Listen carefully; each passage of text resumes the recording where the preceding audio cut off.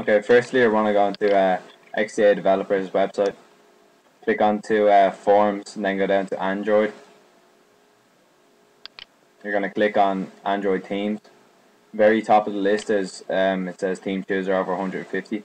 Just go into it, pick a theme that you want to choose. There's two different types, MDPI and HDPI. You're going to go for MDPI because it's generally just for smaller screen phones anyway. So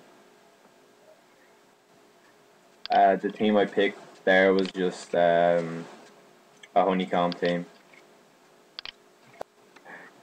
I had this before, so I know what it's kind of like, and this one is just this is apparently a kind of a better version. I suggest you don't click on this link if you go for the exact same theme as me, because it says you have to wait 5 minutes, so I don't think anybody wants to wait 5 minutes. Go down to the bottom of it, and there's a MediaFire link as well, which I found out later on. Okay, download that. Then what you're gonna want to do is you can close those tabs if you want, unless you want to read it. I just gave it a quick read.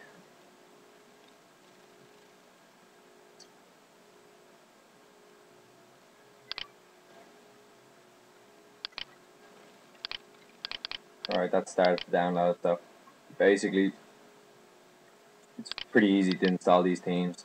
If you want to do, say, your lock screen customized, or maybe, I don't know, a few other things, you have to do a thing through Metamorph. It's pretty much like a theme kitchen.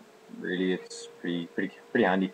I'll do another video for that at some stage, maybe after this. But yeah, this is just an easy installation just for the through Theme Chooser anyway on Cynagenmod 7. Okay, so when you have that downloaded, copy it, connect your phone in now, put it into the root of your SD card. I like to put it into a folder called downloads, because it's easy to find right there in the middle of the SD folder. Or you can put it into maybe a folder called themes if you want. I have one as well, but I don't really use it for some reason. There's way too many themes inside it, so I'm trying to get mixed up which ones I have installed and which ones I haven't.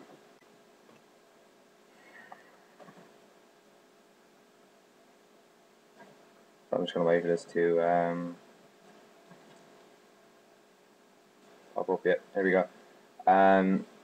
Okay, so there's Android themes. If you want, you put in that, but I don't. I'm just going to put it into downloads, paste it in.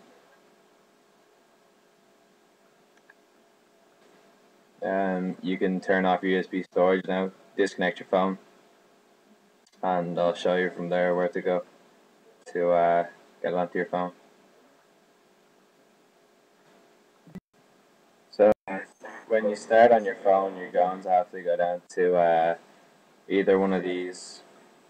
This is go down to Theme Chooser, sorry, go into your Root Explorer, or you can use Astro File Manager if you want.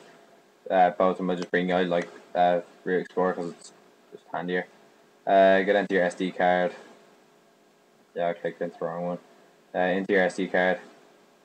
Go to the file that you put in. If you put in any other file, it doesn't matter. But I'm gonna go into downloads. Press honeycomb, or the theme you've actually installed. I already had this installed, so I'm just going to show you where to go from there. Your one's going to go into the installation package and then install onto your phone. Now just scroll down onto your Theme Chooser.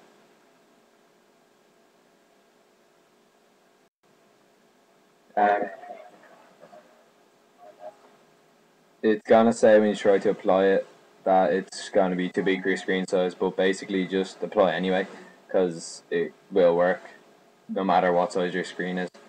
I'm not going to apply this theme, so I like the theme I have now at the moment, which is a Optimus 2X theme, which is pretty nice. But when you first apply your theme, you're not going to have notifications. Your notifications are going to be gone.